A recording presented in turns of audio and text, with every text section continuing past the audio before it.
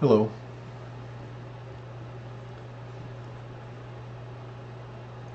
This is Critical Thinking, another episode of Thinking About Stuff. It's November 7th, 2019. This episode is entitled Sensitivity to Life. There's some things that I need to say in response to recent events.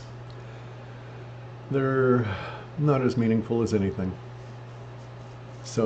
But it's a way of framing our understanding of who we are as humans and how we work, how it works as a human, right? I can speak best to this as a male. I don't have I've got feminine characteristics, all of that kind of thing, right? Just we're all blend. But I don't know the experience of being female, so I can't really discuss it at a level that would be especially meaningful. But as a male, I've suffered, so I understand what's going on. So anyway, here's the concept. And I'll try to make sure I keep the sound adequate here. So this line here, this horizontal line, that separates death and life. There's life up here, there's whatever we call death down here, also known as the metempsychoses.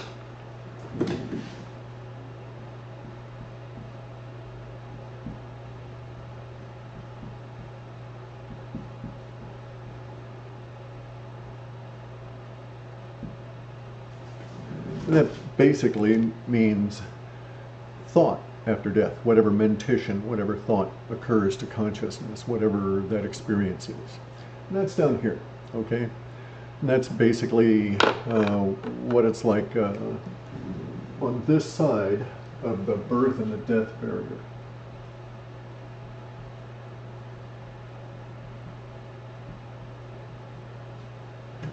Okay, this is just a model, right? This is just a way to frame it in your head, okay? You're a young man or an old man, and this is just a way to understand what our thinking is and how it can be affected and where that can lead, okay? And so let's talk about it as an old man, all right? Because as an old man, I've also been a young man, so I've experienced both. And there are commonalities here. They're complementary. They're not identical. They're not polarized. They complement each other. So it is my understanding that all young men should, in the course of some one of their lives, experience both aspects of this particular sensitivity to life issue. And so we'll discuss it in that fashion, right? And so you're born, some time passes, 8 months, 18 months, and you enter into the body that's been prepared for you. Consciousness springs to life in the materium, in life. And consciousness is surrounded by matter. Now, consciousness has no particles, it's entirely energy. And so this is the most amazing thing totally to think about, is that as consciousness, there's no matter at all, there's no sensation, there's no nothing. Yet when we're in the materium, we do have sensation, okay? This sensation can drive you crazy, will drive you crazy at some point in your life. The issue is for how long. Most people will encounter this. And the issue has to do with the fact that we're energy. Consciousness is energy. The materium, where we think we have matter, is nothing more than energy smacking into itself in order to create the sensation that flows back to our consciousness to trick us to think that this illusion is somehow solid. Okay? So in that sense, it's like living in a hologram. This is not a hologram. Holograms are a cheap imitation. Don't be fooled by a cheap imitation, guys. Go for the real thing. Go for life. And so, like, this is life up here. And this would be non-life. And there's all of this down in here is speculation because we're not there now. So we can't meaningfully discuss it. I think I can at some levels, but I'm not going to go there today.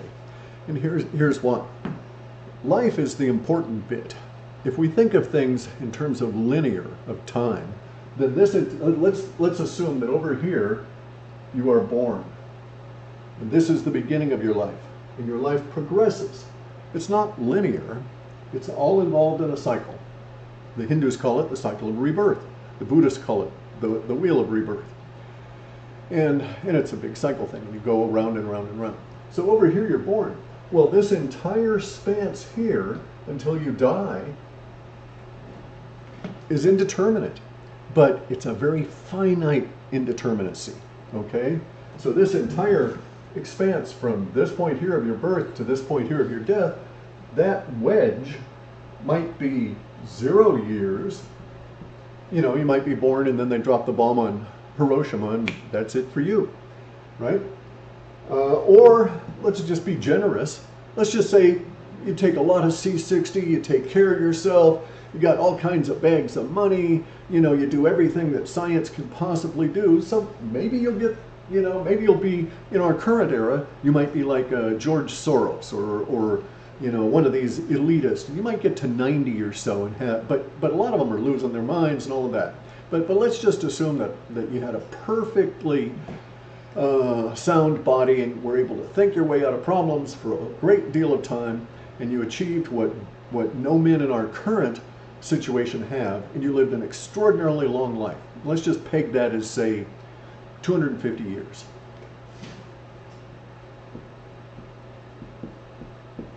So this 250 years to 0 years, that represents the span of your life. Well, that span is represented by this arc here within this hemicircular half of a circle. So this arc right there represents the span of your life, divided up into however many years you're going to live. But here's the real kicker on this. If you live a very robust life and you expend lots of your energy and you get lots of ki back and you work it and you shove it back out there and you're affecting millions of people and all of that kind of stuff, something weird happens. Or not weird, I mean, it's sort of understandable. So let's go here and we'll draw ourselves another little object. And this is a more representational at a temporal level of what life and the metempsychoses is actually like, okay? And so we're going to transform this thing here to a representation of a real strong life, lived 100 years, of impacting millions, you know, maybe even at the order of like a Hitler, but it doesn't have to be that way. It could be, you know, any kind of an entertainer, a great scientist, any of this kind of shit, a banker, a great criminal. All of these individuals share this commonality. And that is that they pack a lot of energy activity within that however long their life is. And so we'll call that a long life, and we'll put that up here. And so you see that I've reduced it so that we can get into a sense of scale here, right? And let's reduce it even further because we have to get seriously into scale. And so we're going to say that an entire long life that might be 80 years, 100 years, we're going to compress that into this little tiny bit. But on the metempsychoses side of that individual life, because you've shed such huge amounts of energy, because you've affected so many people, you might find that your heaven and hell visit and your long rest is going to be, the great sleep, is going to be disproportionately temporally extended. So if this was 100 years of hard-hitting life, you know, a Dan Pena, somebody like that, right? Joe Rogan, somebody like that. May Joe Rogan exceed 100 years of hard-hitting life. May he stomp on this planet for 100 years, leaving the footprints of his thinking all around. And I can assure you that his metempsychoses will be like this. It will be disproportionately large compared to the extent of that period here in the materium. And this part of the disproportionately large is to burn out, to clean off all of the karma that accumulates during that hard-hitting 100-year life. Because every action is, in fact, a karmic call, a draw, magnetism. We live in a dielectric universe, which I'll go into at some other point. So this represents an excellent life. And that span here might actually be 3,000 years that you'll be involved in the metempsychoses. 3,000 of Earth years, of temporal reality years, that you'll be involved in the metempsychoses. And that's the cycle that we operate under. So the reverse of this is also true, okay? That a life that is lived very briefly with very little impact requires very little time in the metempsychoses. Not necessarily a good thing, because recycling quickly does not advance you the way that recycling slowly does. The idea is progress. Let's just say that the idea is progress, and we'll just put that as an upward arrow. The idea is to progress ourselves as individuals and to extract from universe everything that is there that we can get hold of as an individual and take into ourselves. As a male, we feel this in our blood. You feel it pounding in you. You feel that desire to get hold of this stuff, to consume it, to master it, to own it, okay? That is our goal here on life. Now, if you recycle quickly, you know, there's reasons for that, karmic reasons, certainly. But there's also reasons to try and extend it as much as possible once you kick into this idea, right? And so some lives are going to be small and have little impact, and they'll have a very relatively little impact on their temporality. Other lives are going to be small in duration but have huge amounts of energy, like Joe Rogan is going to be long, 100 years plus, and he's going to have a huge level of impact on us and a giant level of metempsychoses activity. That's just the way that all of this works. Now, here's the thing. When you're in here in Earth, when you're here in the materium, all kinds of shit can affect you, because you are bound by the matter, the illusion of reality that is solid. Okay, because this is so, your thinking, your consciousness can be, not your consciousness cannot be changed, but your thinking, which is the manifestation of your consciousness here within the materium, can be altered, and it can be trapped, and it can be distorted, it can be taken over. You know, you can be hypnotized, you can be mesmerized, you can be beguiled, bewildered, befuddled, puzzled, all these things, all these kinds of descriptors, if we think about them, all of these emotional words are all reflective of our frequency, our emotional frequency at any given time, right? Because you know what it's like to feel puzzled, like, what the fuck, you know? There's a particular feeling for that. Or, oh my God, the clarity of that, you know? Whatever it is, right? You know, as a male, you're heterosexually inclined, whatever, and for the first time you see naked boobs. You know what I'm saying? It's a gigantic slap in the face, and it has a particular feeling, that sense of discovery, that sense of this moment. And so we have a vibrational intensity in each and every moment in our lives. Now, this is most true here in the materium. This is where we're discussing it.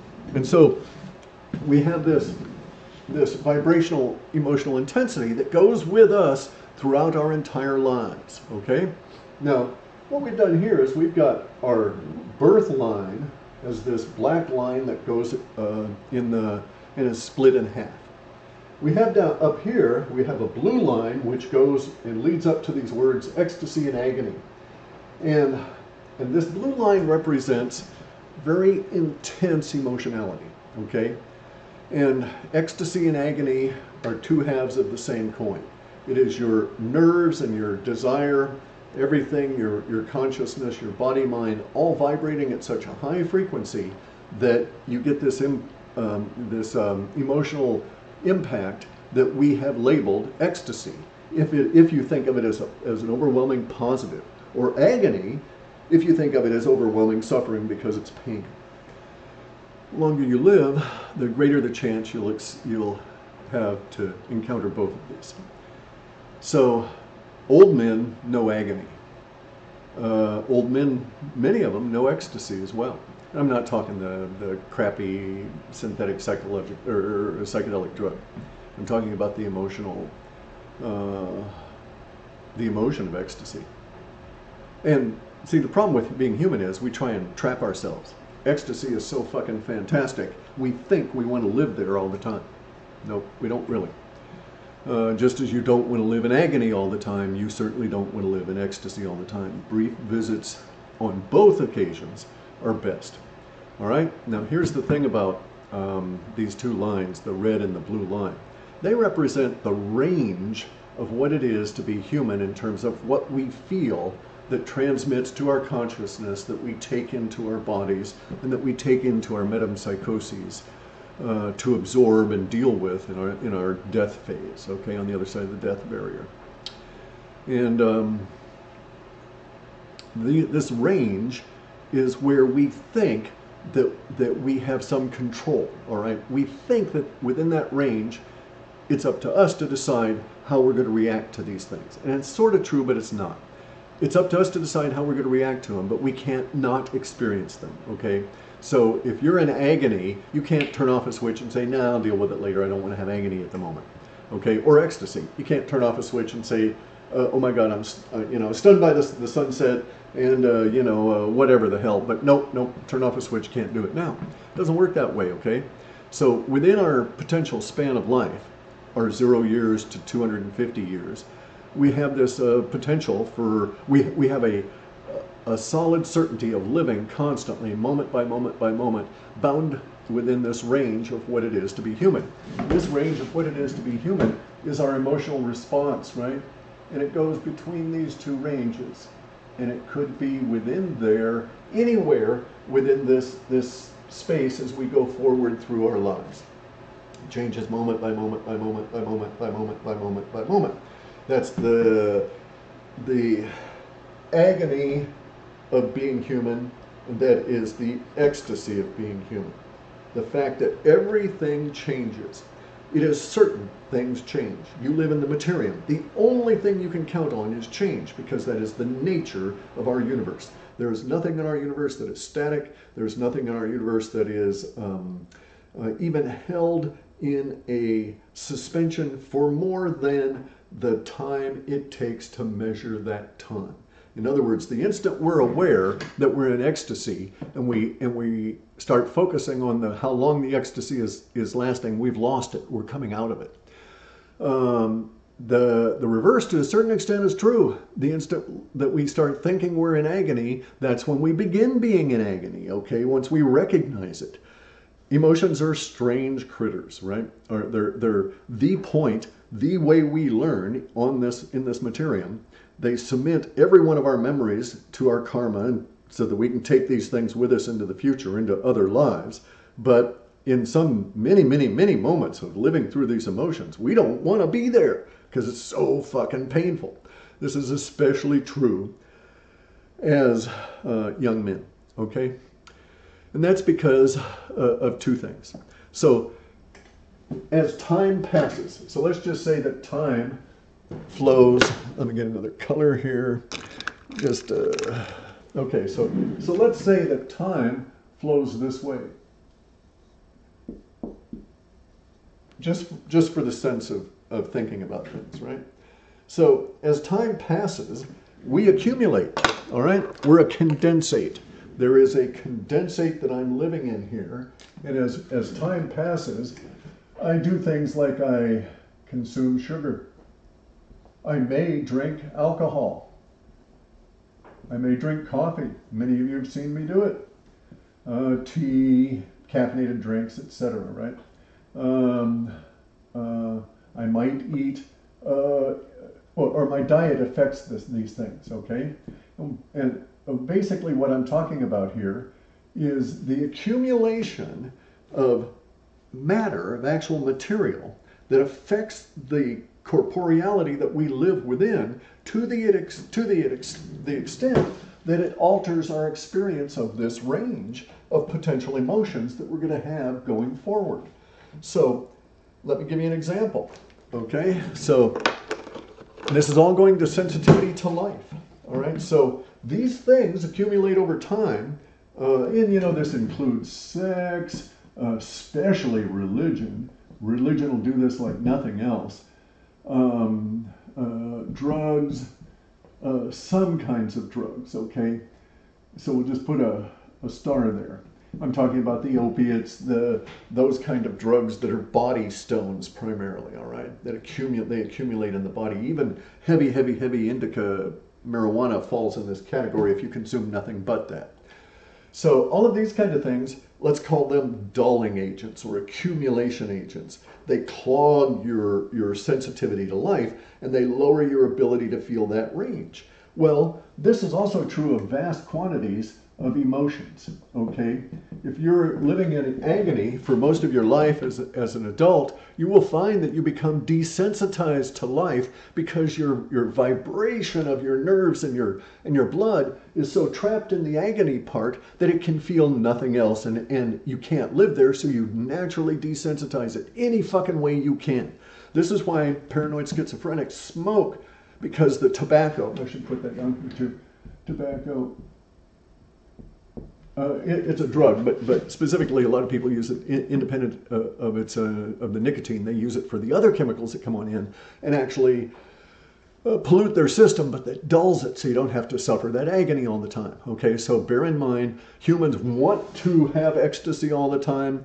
Now think about it, you can't orgasm all the time. Most of sex is not the orgasm, most of it is the prelude and the afterlude, right, to the orgasm. So the 99% of it is not orgasm, but yet look, we think we want to live there all the time.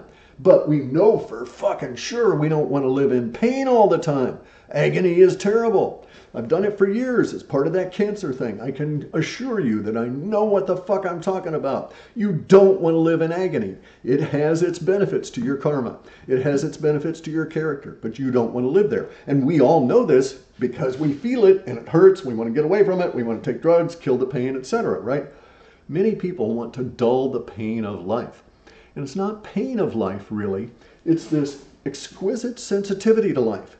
Now, as you get old, as you become an old man, so let's just say that this half here is young and this half here is older, okay? As you progress here, as you get down into the older area of life, you will find that this material here,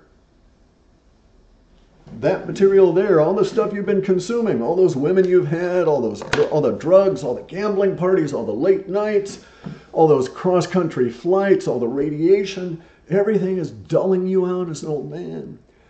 You get grumpy, you get creaky, things hurt all the time. Not enough to be agony, but there's no ecstasy, there's no happiness, there's no sensitivity.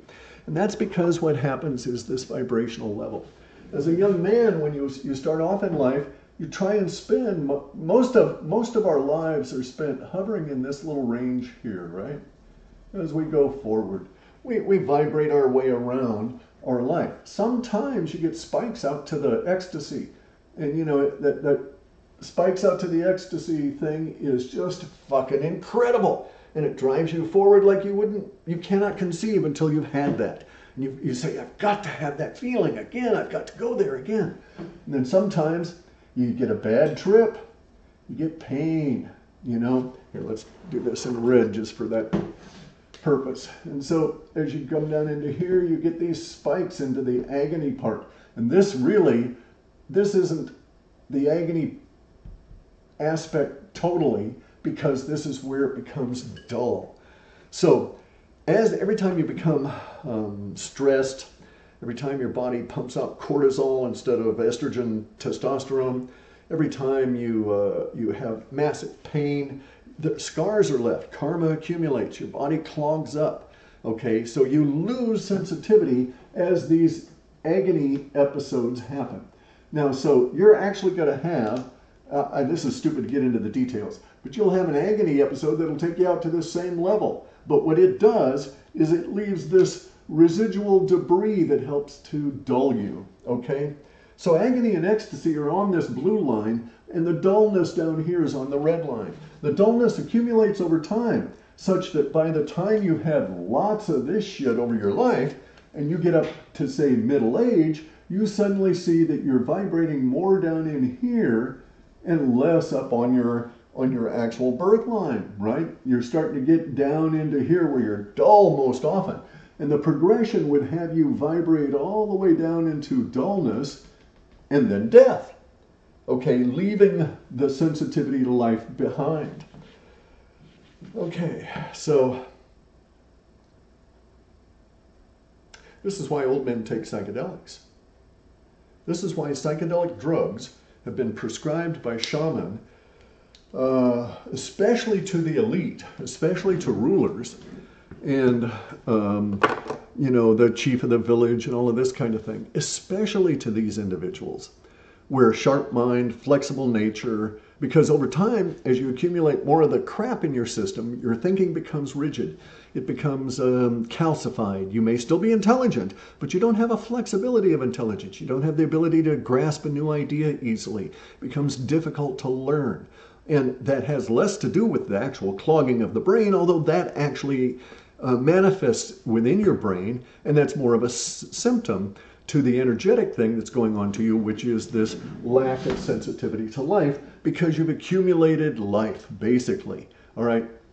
And that's what all of this shit here. Everything you've done, you've accumulated the impacts of life on your body, on your feeling mind, your body mind, and your desire mind, okay? It's those three minds that we live in constantly, all intertwined. So now, the Stoic, the yogi,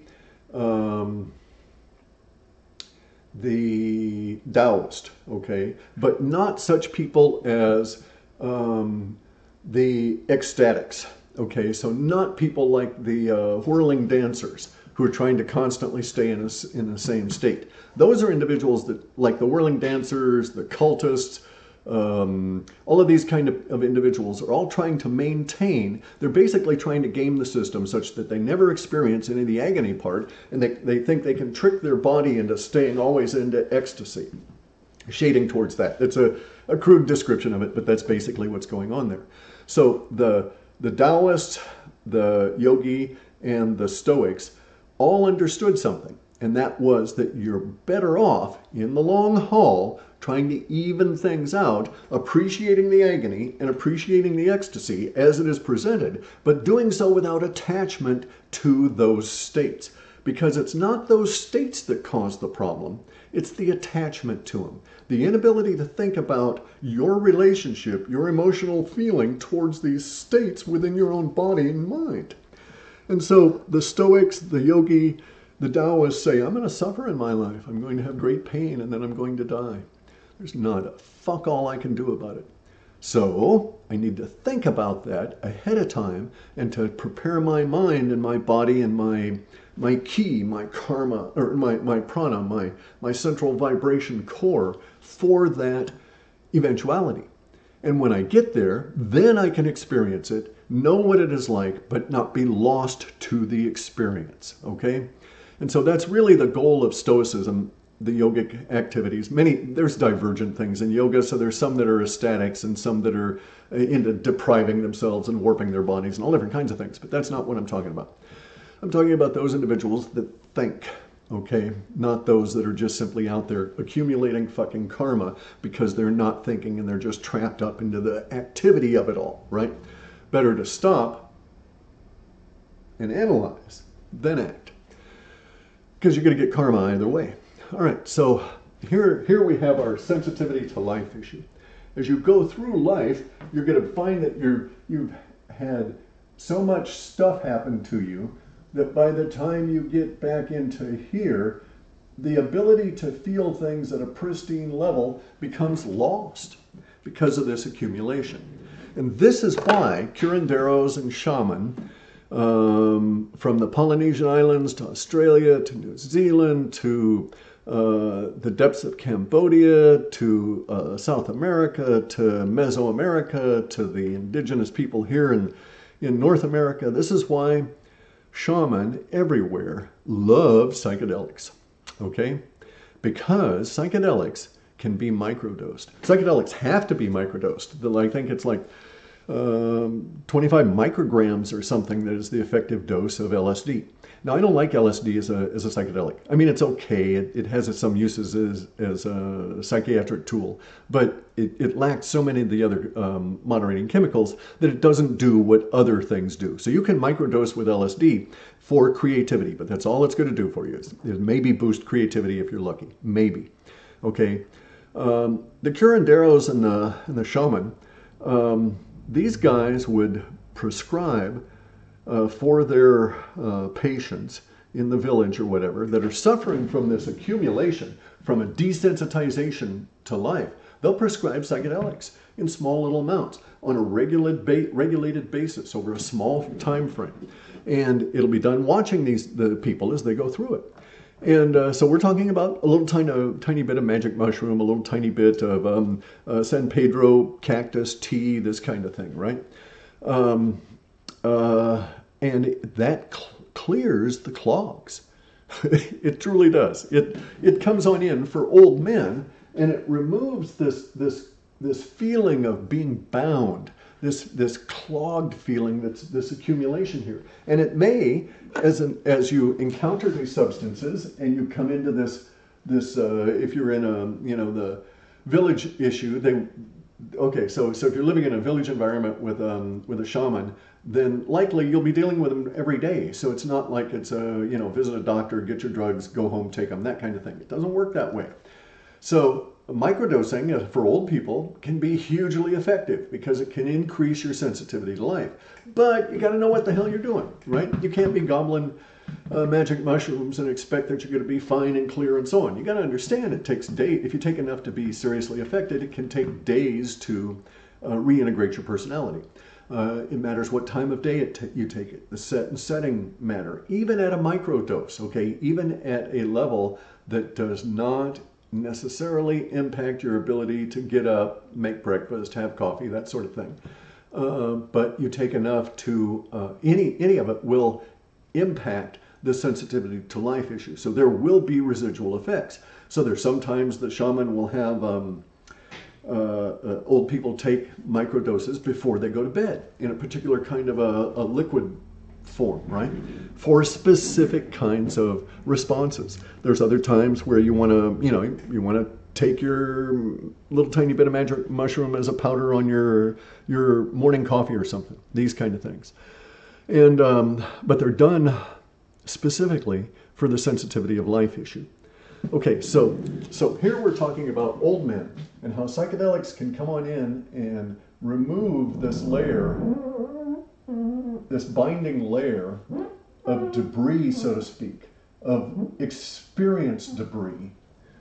That experienced debris that clogs your system and removes the sensitivity to life and makes you old and grumpy and pissy, right? Now you take psychedelic, it's not going to help arthritis. It will at some level, but the psychedelics cause nootropic. They cause new brain cells to be created, new neural pathways to be created. They make you think about things differently. In this period of time in your life here, you may be bound up in a particular way of thinking where you think you're an alcoholic, and so you drink all the time, and then you go and you take, your curandero says, no, you're not doing the village any good. Come on over here and drink some of my brew. And you go, you drink some of his brew, you have one hell of a fucking night. Maybe the next day is weird beyond understanding, and then you go talk to him the day after, and you start coming back, and then you realize, oh, I'm not an alcoholic anymore. I don't drink anymore. So this is basically a crude way of describing how this shit works for you. It is not like the allopathic medicines. This is something you've got to understand. I'm not advocating that anybody going out and microdose. I'm just leading up to a particular point here relative to young men, okay?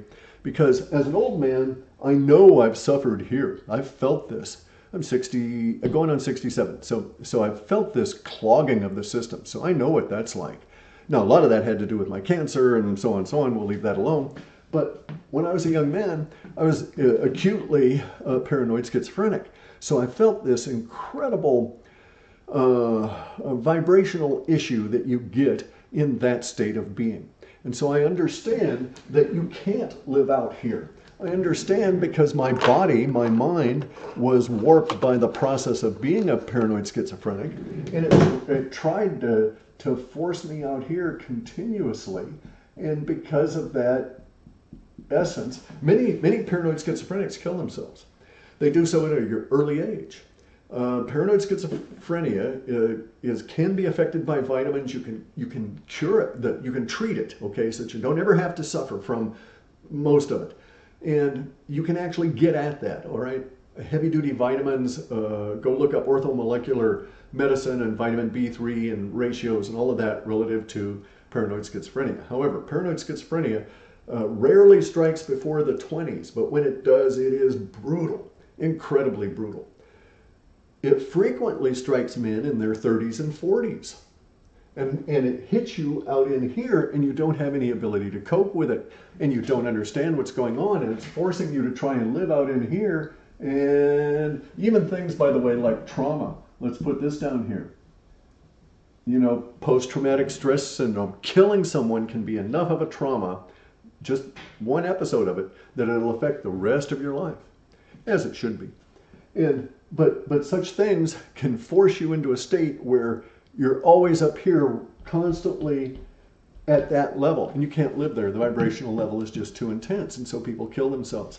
This happens to schizophrenics, especially early onset schizophrenics, way early in their puberty years, right?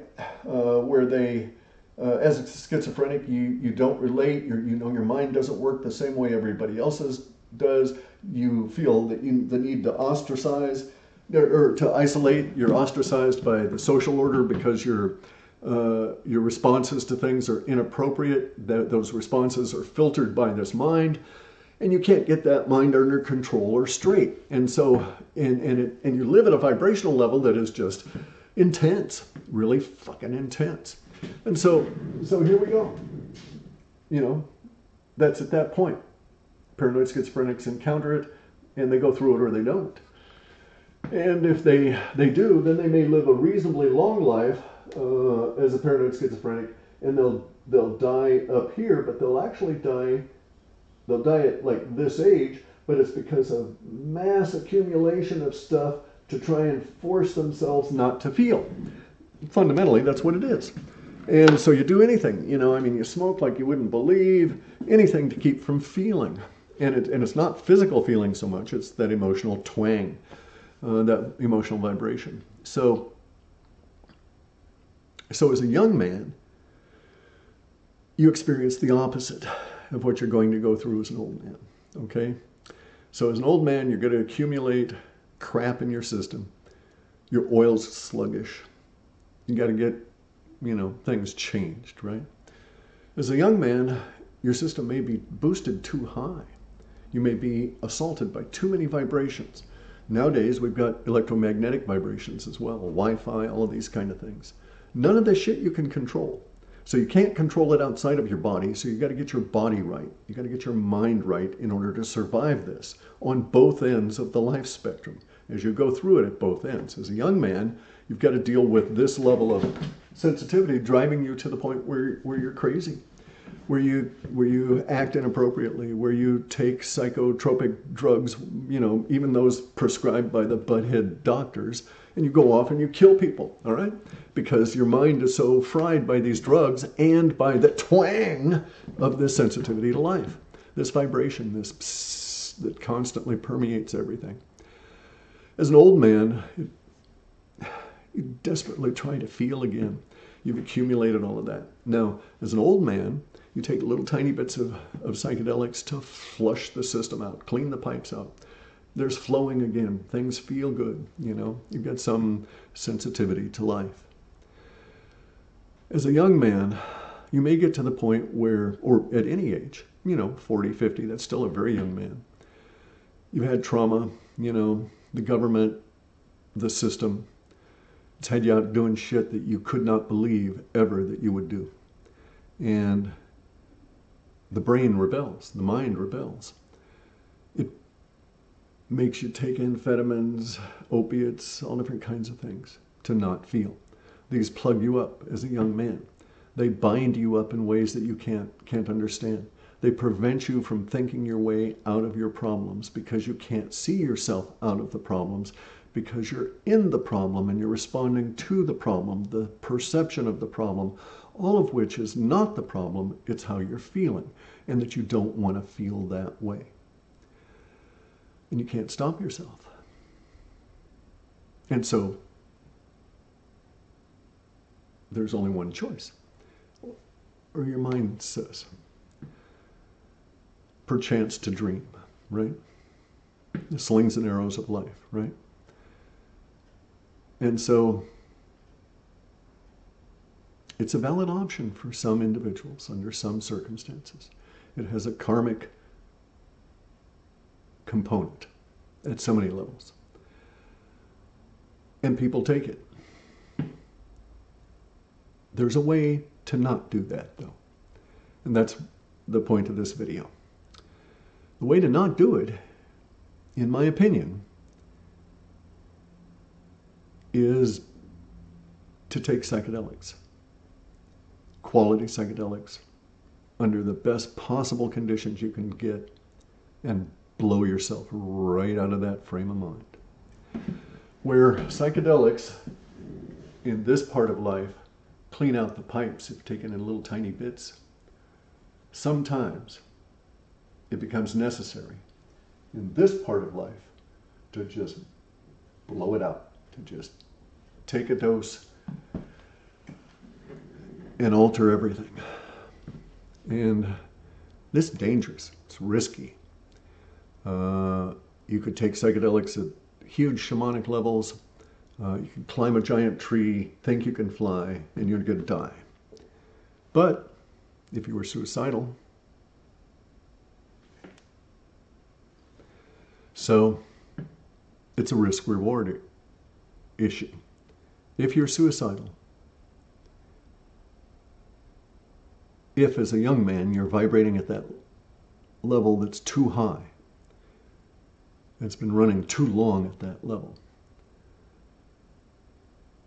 especially if the vibrations are internal and not caused by trauma, that kind of thing, but rather by something you cannot put your finger on, where you can't legitimately say to yourself, it was that did it to me, that caused me to be this way.